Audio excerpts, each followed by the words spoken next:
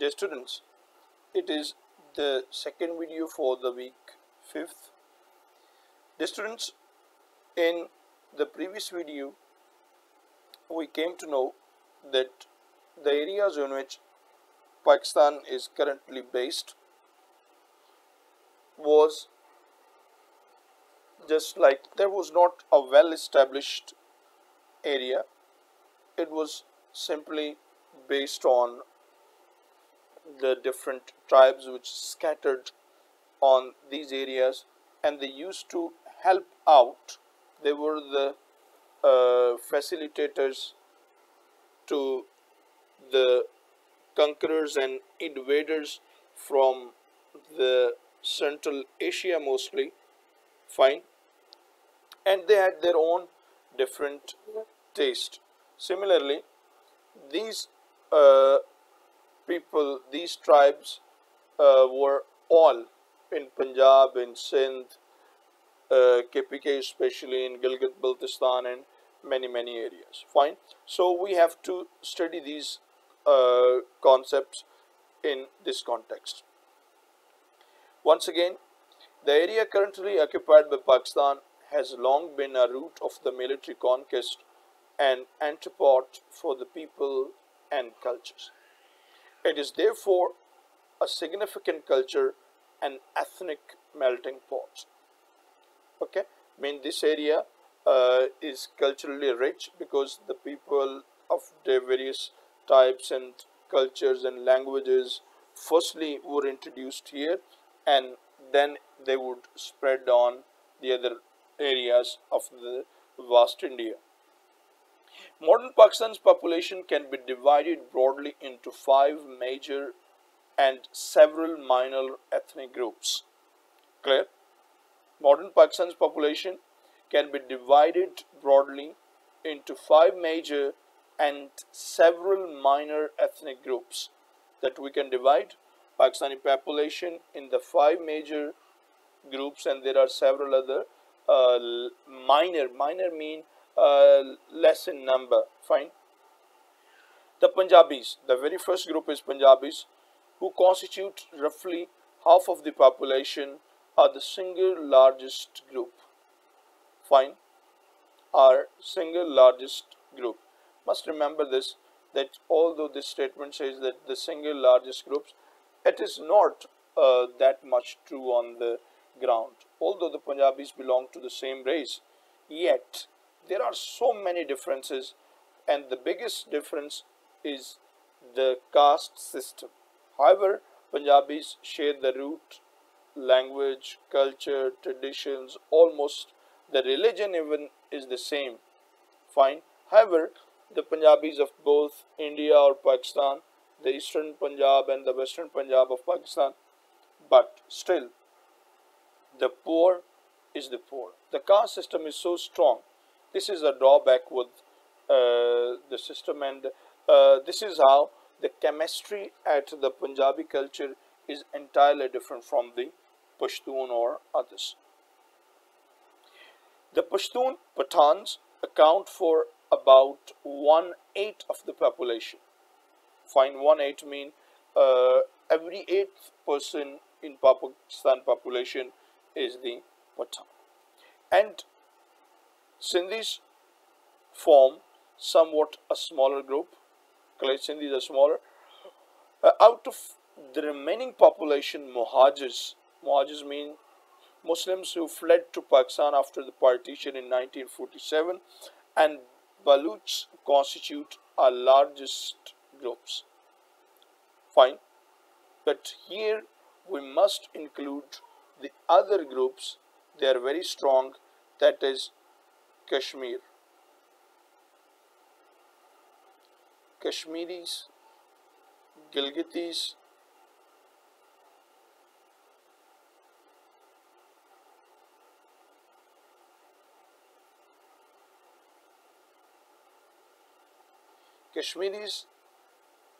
Gilgitis,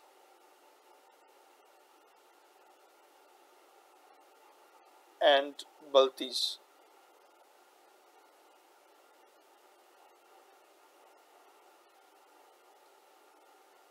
These are also very important people that make the Pakistan, and you know this, that in the recent development after India revoked 370, mean this change the status of Kashmir and is going to change the ethnic composition and the demography of Kashmir.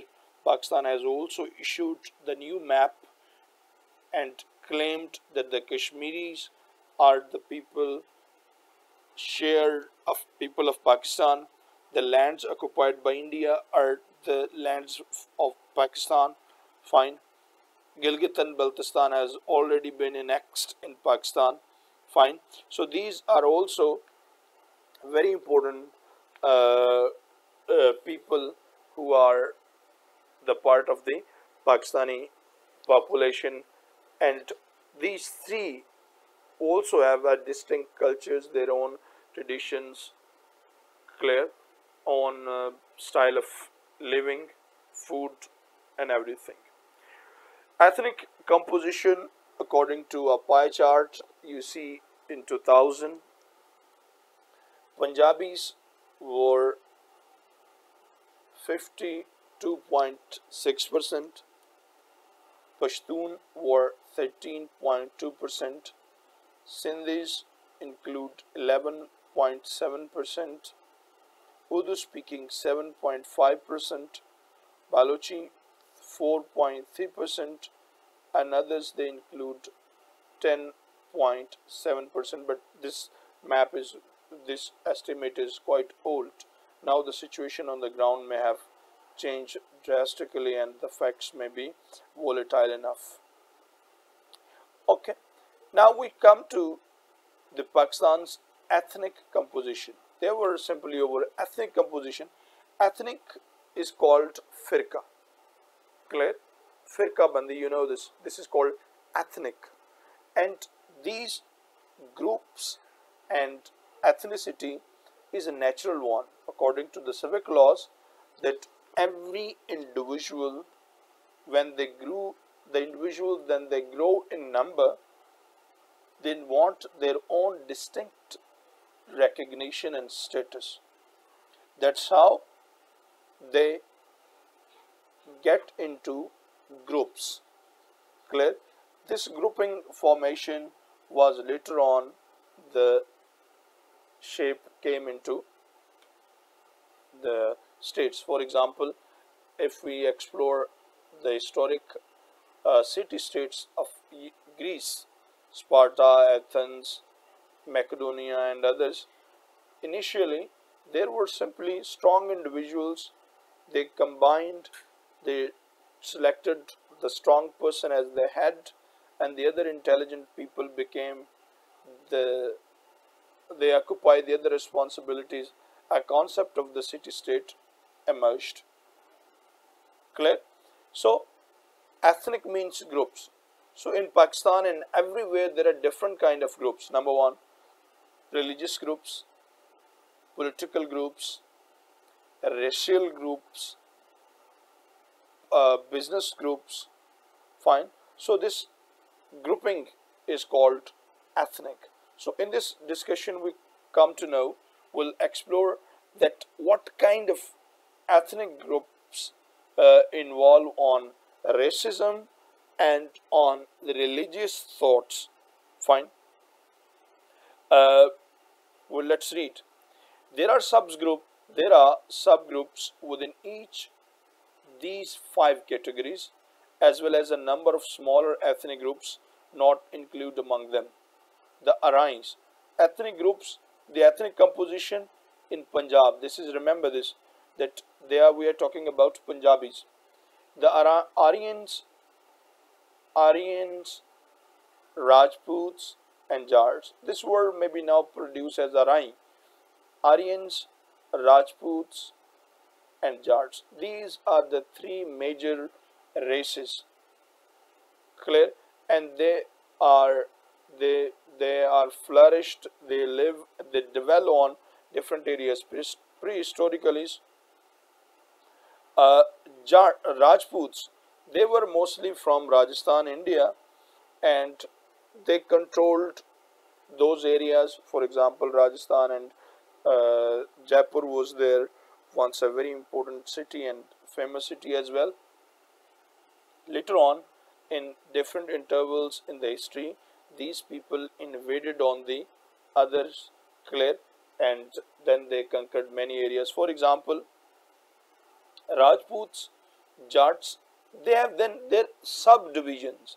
For example, if you talk about Rajput, so we say Rajputs, Bhattis, Ranjas, clear, Janjuas, fine. They claim themselves to be Rajputs. For example, in Rawalpindi, they claim themselves to be Rajputs. Fine. And these are the people who live here. Then there are Janjuas, there are Gakhards. Fine. And there are these people have a history. For example, Rawalpindi was founded by Rawal Khan. Fine. So he was a kind of Rajput once, maybe. Jats, Jats were another nation. They developed on the say on the banks of Jhelum River, Chenab and Ravi. Clear? Jats developed on Jhelum, Chenab and Ravi. Fine. And that was a Bela, that was a jungle. So these people in nature, they had a tribe system. They mostly would make agriculture because they were dwelling on the very fertile lands. Fine. All Punjabis regard themselves as ethnically distinct, and it is clear that there is a caste system. Some groups overlap the categories. For instance, there are Punjabis Pashtun as well. Hazarvi Pashtuns means that over the years, when people from one area developed on others, and this is very important because in the Mughal area and before the Mughals, in the Lodhis and in the time of especially in the time of Sultan of Ghazni, Sultan Mahmud Ghazni, the tribes for the Middle Asia, especially Afghanistan, I mean, they came and they settled in the Punjab and the other areas of India. And now you see, basically they are Pathans, they are Turks by nature, but now ethnically and linguistically and culturally they are Punjabis. You find Chogtais, Mughals, Barlas Mughals, fine, Kekobads, there are many people who are by culture they are Punjabi, but by race they are Pashtun. For example, General Hamid Gul, I mean, perhaps he was Pashtun by a race, but he included himself in Punjab. Fine. So there are many things, and there are many races of the Punjab which have been settled in Khyber Pakhtunkhwa, and you find many people in Peshawar and other cities. Especially if you want to find this one, you should explore where is there is a Kent.